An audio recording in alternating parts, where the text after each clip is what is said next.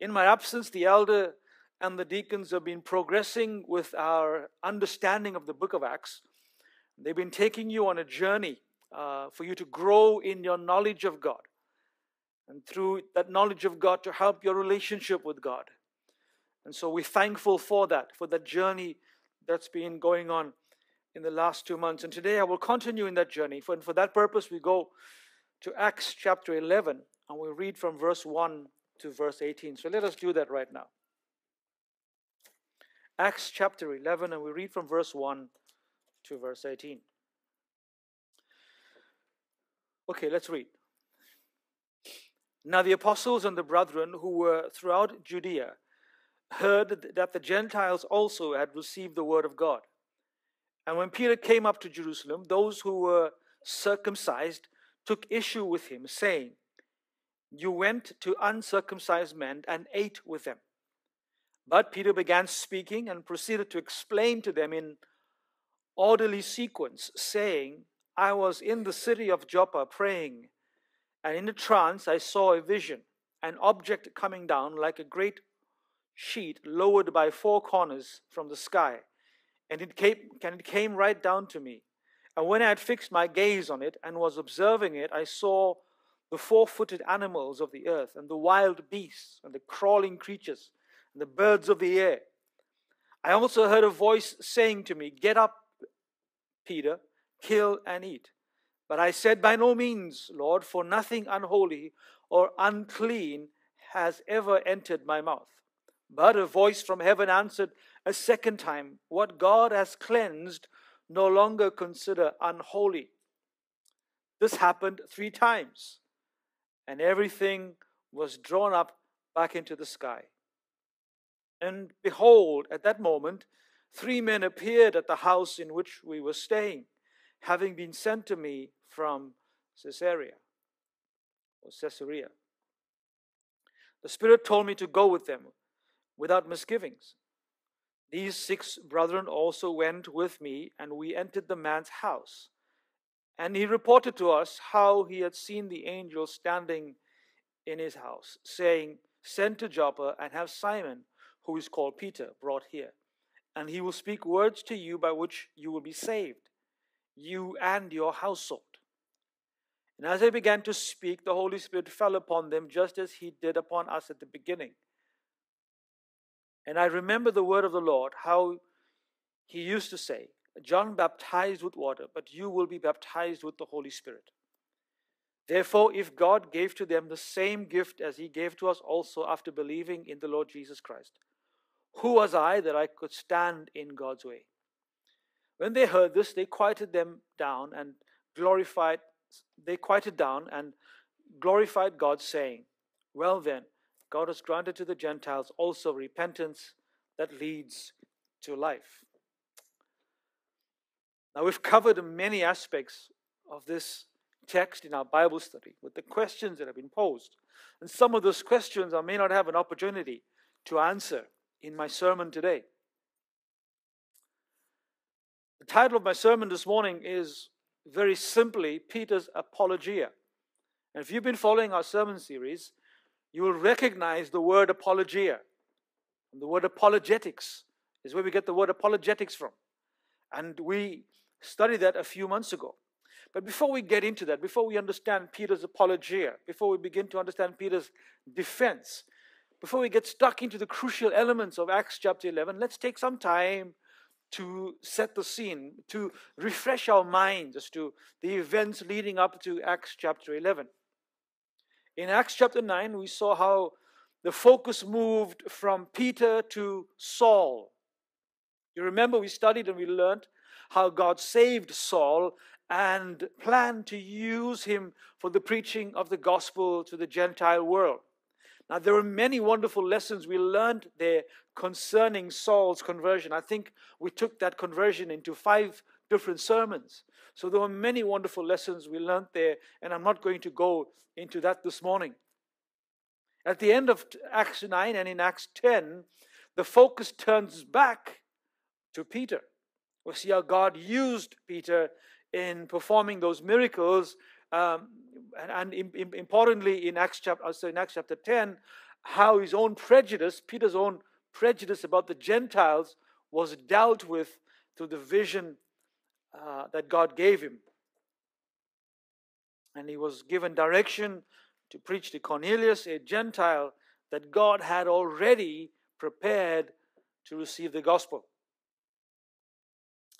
Chapter 11 begins or brings us to a very, very crucial point in our understanding of the book of Acts, in our understanding of God's plan, in our understanding of how God planned that the gospel would reach the outermost parts of the world. Remember, we covered Acts chapter 1, verse 18. What does Acts chapter 1, verse 18 say? Remember it? You've meditated upon it. What does it say? But you will receive power when the Holy Spirit has come upon you, and you will be my witnesses in Jerusalem, in all Judea and Samaria, and to the ends of the earth. Remember that? That you will receive power when the Holy Spirit has come upon you, and you will be my witnesses in Jerusalem, in all Judea and Samaria, and to the ends of the earth. Right up until this chapter, we've seen, chapter 11, we've seen the gospel preached in Jerusalem and in Judea, correct?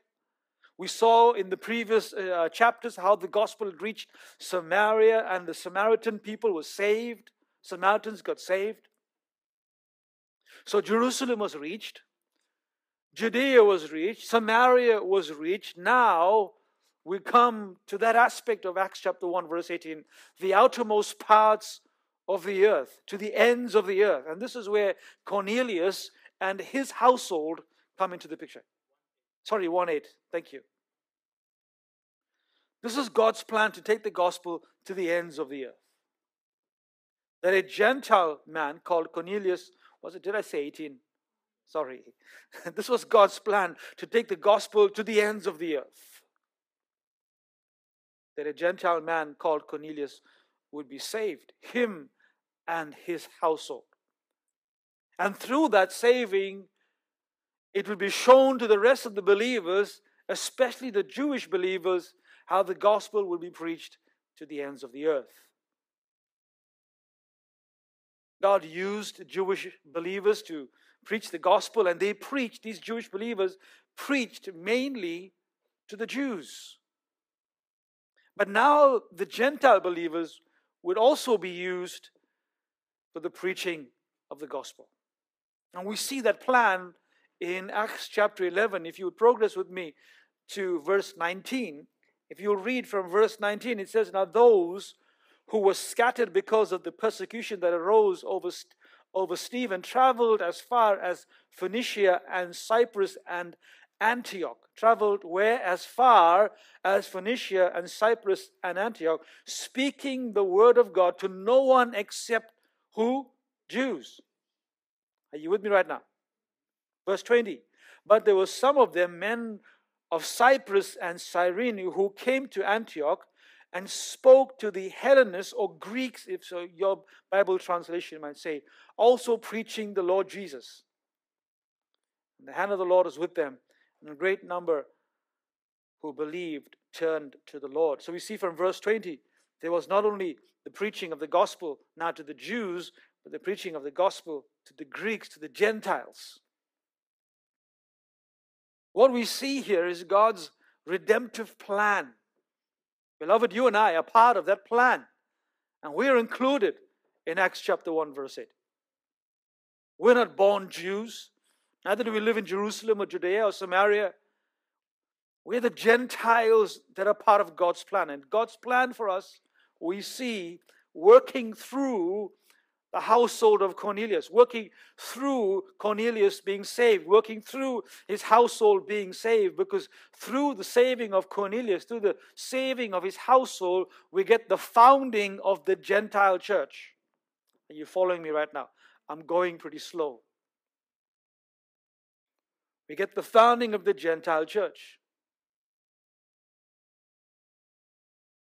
So it was the Jewish believers, when we look at the story, and we look at the account with Peter, it was the Jewish believers who had a problem with Peter. Don't misunderstand me. The Jewish believers wanted the gospel to be preached, but they wanted the Gentiles who were receiving this gospel, the Gentiles who were claiming salvation now, to first, in a sense, become Jews, follow Jewish traditions, follow Jewish law in order to be accepted as believers. In their questioning of Peter in Acts chapter 11, verse 1 to 18, they took issue with him preaching to Cornelius. Let me just rephrase that. I think they didn't actually take issue with him preaching to Cornelius.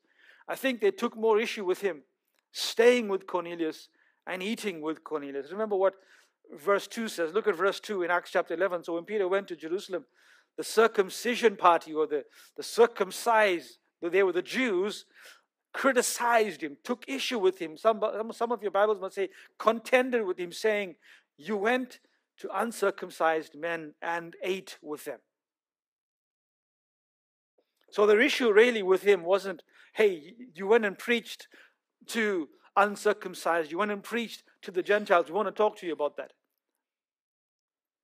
No, the issue mainly was the fact that he stayed with them and he ate with them. Now, it's important to understand as you read that, it's important to understand that the people who took issue with Peter in Acts chapter 11, verse 1 to verse 18, the people who took issue with Peter were saved people. I want to pause right there for a moment, and I want you to understand this, because this story describes you and I. These were saved people. They were church folk, you and I, church folk like you and I, who still had not come to a full understanding of God's redemptive plan. Are you with me right now? They were growing believers. They were still maturing in their faith. And not everything was clear to them as yet. But they were saved people. That's an important thing to keep in mind. And I submit to you today, as I read that and I share with you why this is important for you to understand, there are some things that I still really don't understand as yet. But I'm saved. There are some things that you still don't understand as yet. But you're saved. We're still growing. We're still maturing. God is still teaching us. So we find here these men contending, taking issue, criticizing Peter because he ate with these Gentiles. He stayed with the Gentile family, and they had an issue with that. But these were saved people who were questioning Peter. So they engage with Peter about his ministry trip, and Luke uses specific words to adequately describe the scene that Peter walked into. Again, he uses the word, they took issue, or like you heard me say, some Bibles might say they contended with him. Or your Bible version might say they criticized him. These are the type of words that is used. So Luke uses those words to help us get the real picture of what Peter faced. And as we look at that, as we look at those words, they took issue with Peter, they criticized Peter, they contended with Peter, helps us to see in our mind that Peter really looked like he was in a lot of trouble with these folks. It's like me coming back after a ministry trip and sharing with you something, and you heard that in my ministry trip I got up to this. And here's Peter coming back after his ministry trip. He's probably reporting to the church, or even before he could report to the church, the brethren get together and say, hey, we heard that you ate with these people, you lived with them, what's going on here? The people who asked the question were believers. Again, I make that point. But then notice something. Notice the response. Notice how Peter responds to them. Peter did not get upset with them taking issue with him. I mean, taking issue, contending, criticizing. Those are things to provoke you. Correct? But Peter did not get upset with them. We must make note of Peter's attitude here. His attitude here. His attitude in the way he receives the questioning and in the way he responds. He did not get upset. He did not get angry. He did not take the position of self-elevation. So in other words, hey, listen, who are you to question me? I am Peter. Do you guys know who I am? I preached the first sermon. Thousands got saved. I'm the guy that's going around preaching. So he did not take that self-elevated position of saying, I am Peter, I know better, God is using me, who are you to question me? He did not take that position, but instead he humbly submitted to their questioning and set out very carefully to give them a reason why he did what he did. In fact, in the English Standard Version, it says this, and Peter began speaking and proceeded to explain to them in orderly sequence. Peter began speaking and explaining in orderly sequence.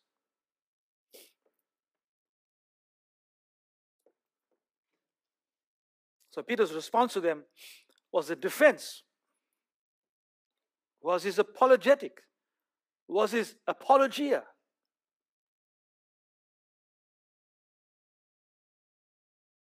Does Peter's response remind you of any scripture you've learned in the last few months? It should. It should. It should remind you of 1 Peter chapter 3, verse 15. What does it say? Let's go there. 1 Peter chapter 3, verse 15. If you would put a bookmark on Acts 11 and go to 1 Peter chapter 3, verse 15, what does it say?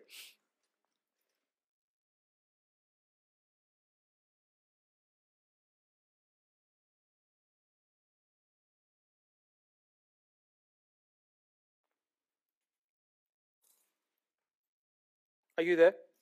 1 Peter chapter 3, verse 15. But in your hearts honor Christ the Lord as holy, always being prepared to give a defense. If you've been writing in your Bible, underlining in your Bible, you would have got the word already, the word defense, apologia in the Greek. To give an apologia, a defense to anyone who asks you for a reason for the hope that is in you, yet do it with gentleness and respect. Sound familiar? It should. Thank you. It should sound familiar. We covered this a few months ago. In which sermon? In Stephen's sermon. Stephen's response to the accusation that he was blaspheming God. You remember that?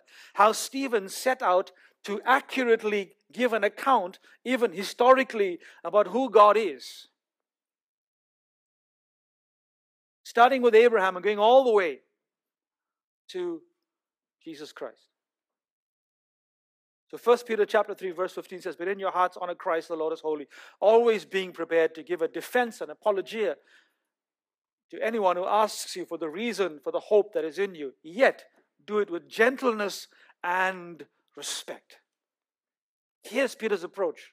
I'm going to give you a defense, but I'm going to do it with gentleness and respect. I think Peter was humble in his response. Humble in his response. And here's why I think Peter was humble in his response. And this is why this speaks to me so much. And I'm careful in the way I approach people and the way I talk to them. So listen to this. Maybe it will help teach you something here today. Are you ready? Peter was humble in his response because I think God humbled him. How did God humble him? God humbled him by showing him how wrong he was in his understanding.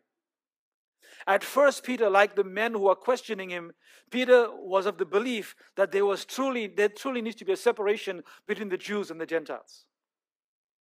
Are you with me right now? So that's Peter's understanding.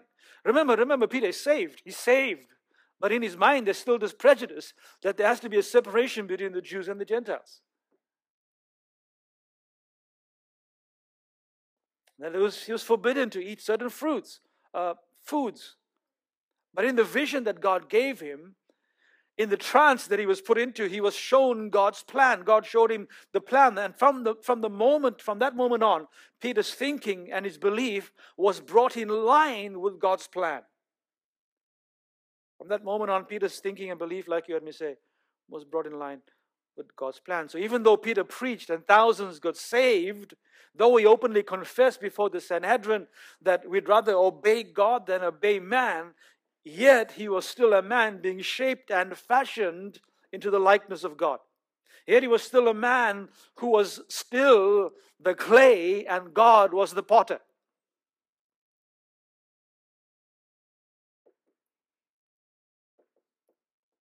Does that help you today? So Peter's humbled. And he now approached to people. We must take that attitude, that humble attitude. For we too did not have all the answers.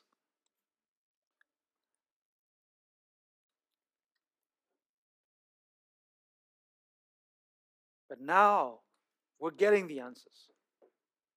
And so when we consider those people, when we consider engaging with those people who don't have all the answers, we don't begin our response with this elevated position of us knowing everything, and so we talk down to them in a way. No. We must understand that God humbled us by showing us how wrong we were and began to teach us His ways. And now as we engage, as we give a defense, as we preach the gospel, we take that humble position. Let us also take note that the trance or the vision that Peter had he was put into is not the pattern, it's not the foundation for people to justify why they have these so-called visions today. I know I'm not preaching to a Pentecostal crowd today, nor a charismatic crowd today. I know I'm not preaching to a word of faith, full gospel type of crowd today. For in those types of environments, you have people who tell you they have these visions of God. God put them into this vision or into the so-called trance. These things happen even within a corporate service environment where people will say, God told them these things in a vision, or God spoke to them in a vision. And they will probably quote the example of Peter having a vision. That's why they can have these visions. Beloved, visions was how God spoke to the prophets. It was one of the ways God communicated to the people through the prophets what God wanted to say. God gave the prophets vision, the message that He needed to get to His people.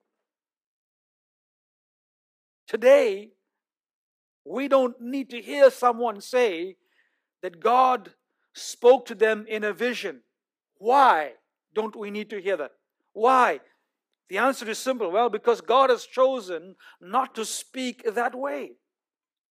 Instead, He has spoken already in the Word of God, the Bible. Amen. So today we don't need somebody with the vision telling us that God said to us, Spirit of Life Church, this is what you need to do. No, we've read it, we've studied it, we know what we need to do. Hear the call of the kingdom. You sung it, and you proclaimed your promise to go out and to do it. We don't need somebody to come in here and tell us, oh, God told me in a vision that we need to reach our city, we need to reach the lost. No, you already know what you need to do. God has already told you what you need to do. Well, there are these people now become clever. And I contend with a lot of them and debate with a lot of them. Social media and through other ways, even on my ministry trip to South Africa. Well, God still gives me visions as long as the vision is in line with the Word.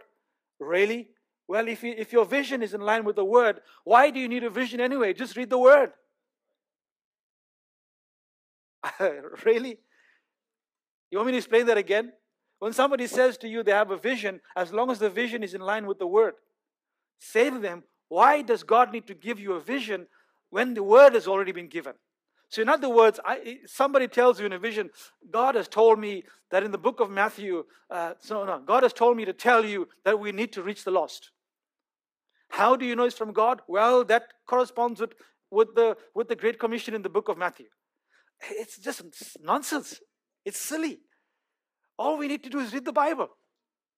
Read what God has written to our hearts. Amen. The Old Testament and the New Testament. So today we don't need to be put into a trance.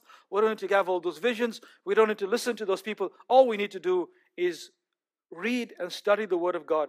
These are His holy instructions to the church. So Peter went from prejudiced thinking into understanding God's redemptive plan when God spoke to him in that vision. Really what you see then, what you see with Peter is for example, you could look at this illustration as Peter. This is the vision coming down to Peter. Peter sees it, understands it, and the vision is taken back up again. This is the word of God coming to you today. As you read the Bible, as you study the Bible, this is God talking to you through the word, through his Holy Scripture, through his instruction, telling you what you need to do. So Peter went from prejudiced thinking into understanding God's redemptive plan when God spoke to him in the vision. So today we understand, like I said, you understand what Jesus Christ is saying to us, what he's saying to his church.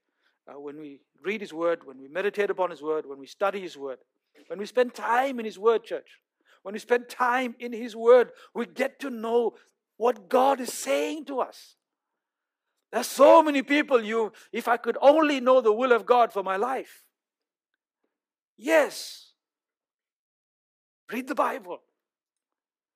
If I could only know what God wants me to do, if I could only know what God wants me as a husband, as a father, all those questions as a believer, as a church, all those questions are answered.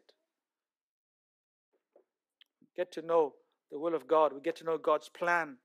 Like I said, for our individual lives, for our marriage, for our children, for our church.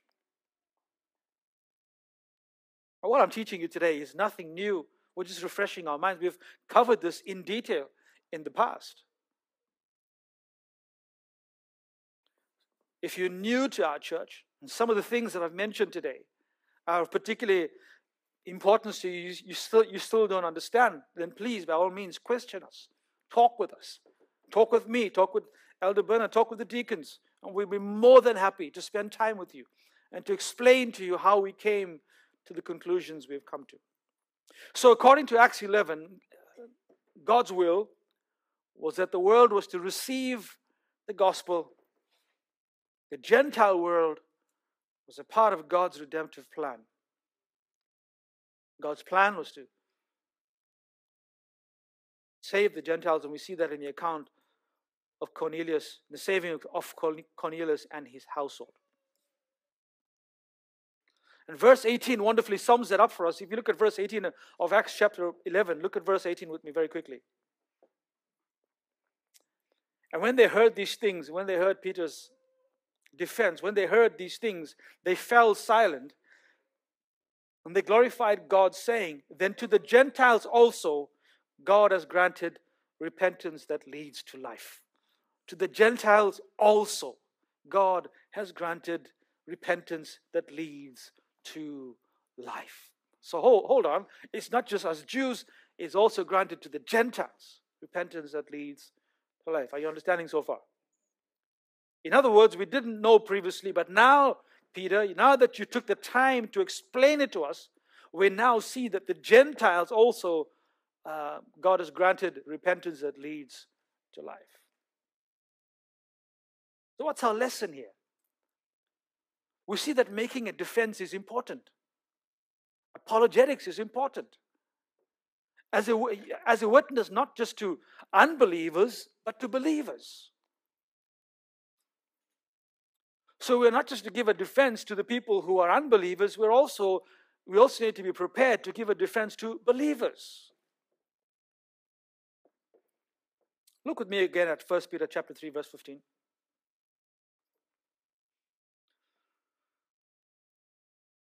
1 Peter chapter 3, verse 15. But in your hearts, honor Christ the Lord as holy, always being prepared to make a defense to anyone who asks you for a reason for the hope that is in you, yet do it with gentleness and respect.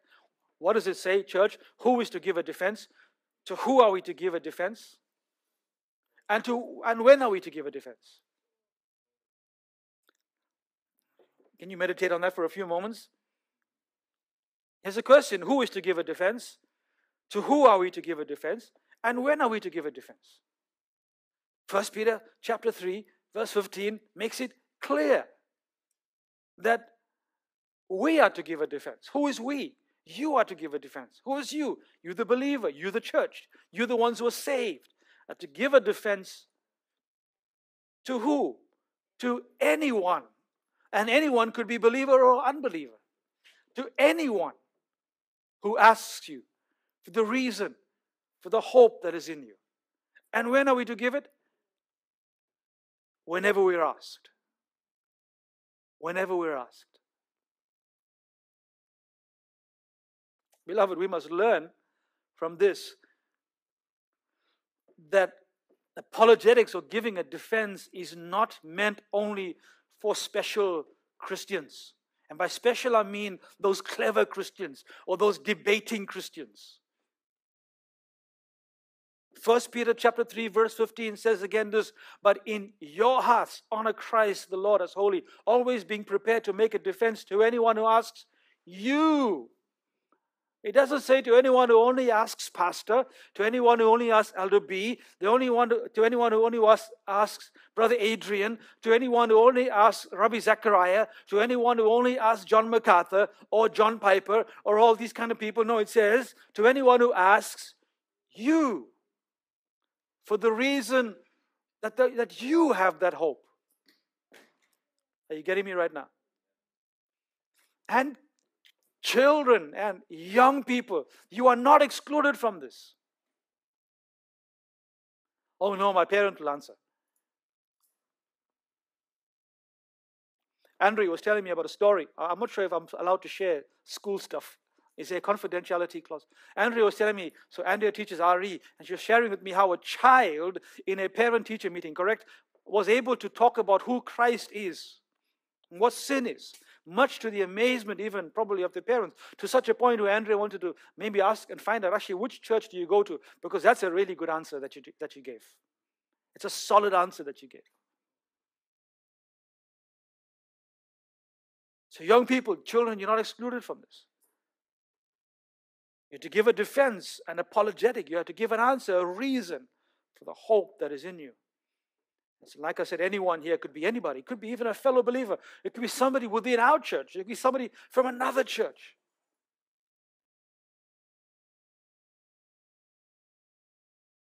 In Acts chapter 11, verse 1 to verse 18, Peter gave a reason to believers.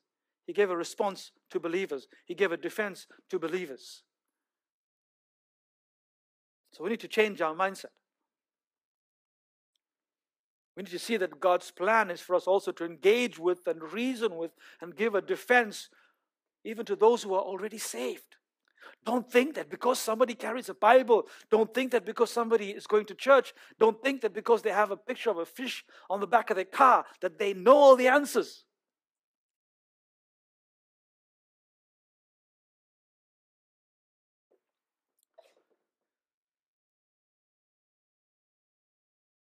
So we don't leave the giving of a defense to these special forces Christians. We must get it out of our mindset. You know, whenever somebody asks a question, Brother Adrian, Elder B, and myself are not going to abseil into your situation with music playing in the background like we're the answers to the question. We're going to answer that question for you. No, you got to answer. You have got to answer. And we want to, that's why we're here. That's why we have Bible study, to train you, to teach you, to give that answer. And if you've been doing that, then praise God. Amen. Praise God. You're learning, you're growing. And if you're not, I pray the message will convict your heart. That you will start to learn to give a defense. I want to very quickly, give you a few reasons why we need to really consider, if you haven't already understood why you need to give a defense, why you need to understand the reason why apologetics is so important. Maybe those few reasons will help you. Number one, firstly, because God commanded it. Do you want to disobey God? No, certainly not. I'm sitting with a group of people today. We're talking to a church that I know in your hearts you don't want to disobey God. You want to worship God. You want to please Him. You want to do what's right before Him. You want to do what's pleasing to Him. And doing what's pleasing to Him means obeying His word. 1 Peter chapter 3 verse 15 is not an option for you to tick, I don't think I'll do this today. I'll let it go. This is not for me. I'll let it go. No, 1 Peter chapter 3, verse 15 is a command to us all. Every believer. So the first, the most obvious reason is that we're commanded to defend our faith. Second, do you know what apologetics helps you to know what you know and what you don't know? The more you talk with people about what those people don't understand, the more you realize what you need to learn and understand. There's nothing like somebody asking you a question to make you realize how much you know and how much you don't know. And beloved, and don't be scared of that. Don't think, oh, that's the reason why I shouldn't do it, Pastor, because I'm going to really find out that I don't know much. Good. Good. The more you realize how much you don't know, the more you want to learn more. Somebody's confronting you with a question and you stumbling over it is not the end of the world. It really means this: hey, that's a good question. I'm going to come back to you with an answer. Give me a day or two. I can't answer that right now, but I promise you I'm going to get back to you. I promise you I'm going to come back and answer that question. And there are other things that you can just, it just flows from you and you can just answer it. And that happens with me as well. There are some things that I'm just very fluent in. And there's some things I stumble over because God is still working on those things in my life. And so it'll be with you. There are things that you can just easily talk about, easily defend, easily answer. And some of the things that you are still not sure about and you're still learning. And there's nothing wrong with that. So the second reason we need apologetics is because it helps us know our own faith. And I revisit this with you again today, church. I'll revisit this with you again with these words. Do we really understand what the Trinity is? Do we really understand the difference between the two natures of Christ? Do we really understand the physical resurrection? Do we really understand the difference between justification, sanctification? Are those words foreign to us? Do we really understand what it means to be saved, what it means to be born again? Sadly, there are many Christians who don't know what those things mean. Is it important to know what they mean? Sure it does, because that helps you to understand who you are in Christ, what Christ has done for you, and it helps you understand then how to preach the gospel. It's important. So the more we make a defense of the gospel, the more we are personally sharpened in our knowledge and relationship with God.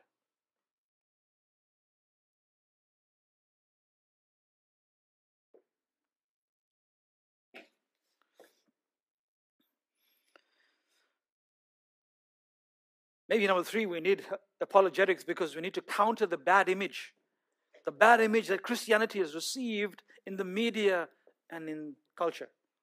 Televangelists, we've come across them. Televangelists and their scandals, both sexually, monetarily. Those things are a disgrace to Christianity.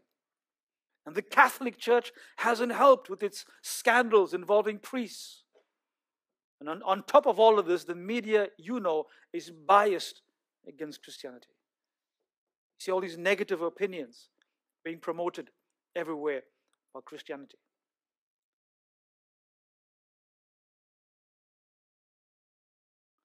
Maybe another reason, I'll close with this. I have about 8 reasons, and I'll give you just this one more and I'll close. Another reason why we need to focus on apologetics, why you need to talk to people in other churches, why you need to look at casting your net even into people who go to churches, is because there are many, many false teachings around. Apologetics helps us to address those false teachings. So I'll close with this. So we were in Cape Town, and the last Sunday that we were there, we didn't go to a church. So at the breakfast area of the hotel, there were this group of people who had gathered a few days earlier. And it had come to my attention that they were there on some sort of conference. So these were people from a particular tribe of northern South Africa, whose language I don't particularly understand. So they were there, probably in their hundreds, and some people were at this hotel. And so I decided to leave Sister Jay on her own take my bacon and eggs, go across to these people, sit down and talk to them about why they were in Cape Town. So I ended up talking to them and said to them, hello, good morning, my name is so-and-so, hello, how are you? So they were very, whoa, what are you doing right now? We don't do this. So I sat down, spoke to them, introduced myself, and said, okay, I heard that you were here for a conference. Can you tell me what the theme of the conference is? They spoke to one another in their own language and then told me, there's no theme of the conference. They are there to climb Mount Zion. I said, that's interesting. I've been to Cape Town. This is my third visit. I went when I was 18 months old. I can't remember that one. I went when I was 11 years old. I remember that one. And I went 2 weeks ago. In all my time there, I don't remember a Mount Zion. There's a Table Mountain. There's a Lion's Head. There's a peak on the other side. There's all these wonderful views from mountaintops. But I've never come across a Mount Zion. So I was curious. I said, tell me more. They said twice a year, they come to Cape Town to climb Mount Zion. I said, really? I said, Mount Zion, is that a physical place? They said, yes, it's a physical place. I said, wow. Tell me more. They said there are 3 million of them. And they follow this man who in 1960 something, God had spoken to him and told him that he was the Holy Spirit, and that God had told him that if anyone confessed their sins to him, that he could forgive their sins, and if anybody wants healing, he could heal them. Brethren, I'm talking about people who are well-dressed, they look well-educated, they look like they have money, they look like they're the elite of society, but yet they believe that there is a physical Mount Zion that they have to climb twice a year, and that there is a man that they could confess their sins to, that he was able to forgive them of their sins. And the most absurd thing of all is that he is the Holy Spirit. And then they asked me a question. I said, really? And I began to engage with them. They said to me, so other things which are really, really will surprise you is this. They said to me, you see all these people here? Nothing can hurt them. I said, well, really? Why? They said, in South Africa, we have all these shootings. And I said, yeah, that's bad. They said, if you shoot them, they will not die. I said, oh, really? They said, we have witchcraft here. I said, yeah, I know it's true. They said, no witchcraft can affect them. I said, really? Tell me more. And why? Because they're gods. I said, really, they're gods? They said, yes, because we are made in the image of God. So we are gods. And this heresy and false teaching was growing one on top of the other, on top of the other. And then I said to him, so he says, I said, really? God is human? They said, yeah, Jesus Christ was human. So God is human. Oh, man, where do you begin with these people? Where do you begin? And so I took them to John 4 that says God is spirit. And they kept quiet. I said, in all that you told me, you haven't quoted a single scripture.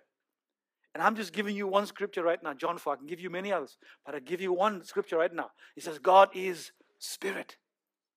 Oh, no, hold on. Was Jesus Christ human? And it went back to the same thing, that Jesus Christ walked the face of the earth, that he came in a physical body, that he was not a spirit. And they kept going back to that. It led me to believe that they did not understand the nature of Christ. The natures of Christ. They did not understand who Christ is.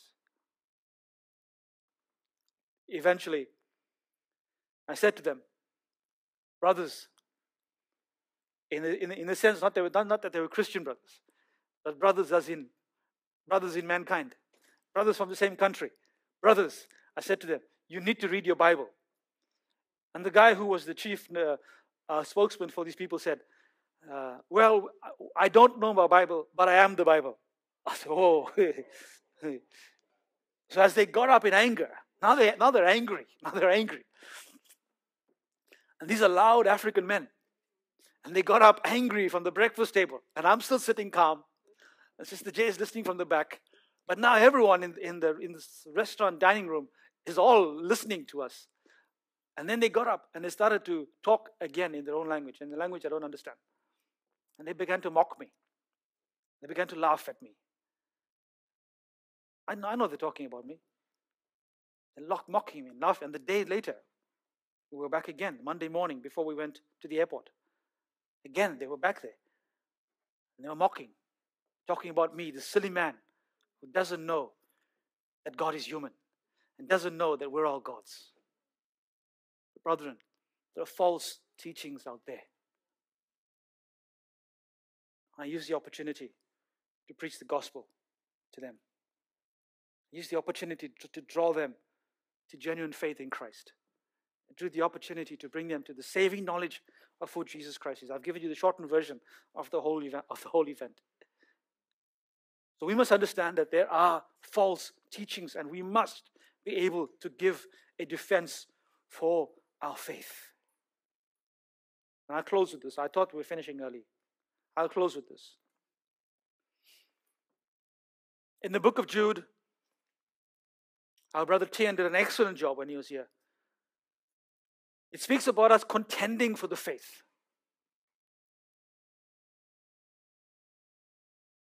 We are to contend for the faith. And that word contend is important. I want you to go and read it in verse 3 of Jude. Verse 1 to verse 3. And focusing on verse 3. I don't have time right now, but it's almost silly to say it's important, but I don't have time to talk about it. The word contend is an important word there. And it suggests a serious wrestling with someone about something that is important, about our faith. It suggests waging a war, but a close contact war, a close contact wrestling. Now, if we're going to do that, if we're going to be in close contact, we can't avoid being confrontational. And that is where most of us will back away. We hate being confrontational. We hate confronting somebody. As one pastor says, Christians have adopted an 11th commandment.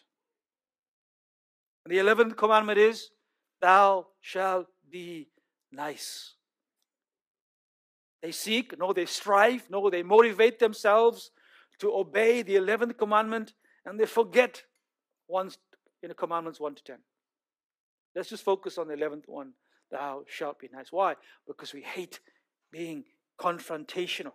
But we have to confront these things. We have to be able to contend closely for the faith. And that is why I think Paul says in Romans 1:16, for I am not ashamed of the gospel, for it is the power of God for salvation. The fact that Christianity is under attack in the world is the reason why we need to fight the good fight without shrinking back. We need to give a good defense, a rational defense, an intelligent defense. We have to give relevant explanations. I pray you heard me this morning. Let us pray.